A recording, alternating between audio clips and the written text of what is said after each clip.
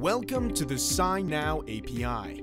In this episode, we're going to find out how to add fields and specify signing roles within a document. Again, we'll be doing it in Postman, but feel free to use other HTTP clients.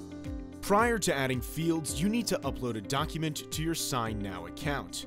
Watch our previous video to get detailed instructions. To begin adding fields to an existing document, copy the document ID and open a new tab.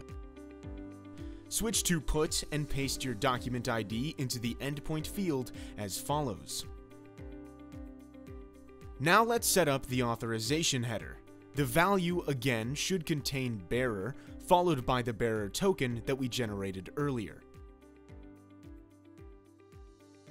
Finally, in the body of the request, switch to raw JSON and specify how and where you want your fields to be added.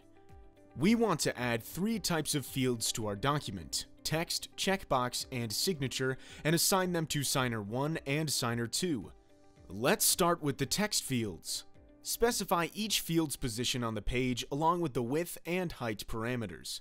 Remember that page numbering always starts with a 0 when setting the page number parameter. Then set the label value for each field and specify whether it's required or not. Finally, assign the field to one of the signers by setting the role parameter. Once the objects of text fields have been added, we're going to add two checkbox fields and two signature fields and assign them to our signers using the same technique.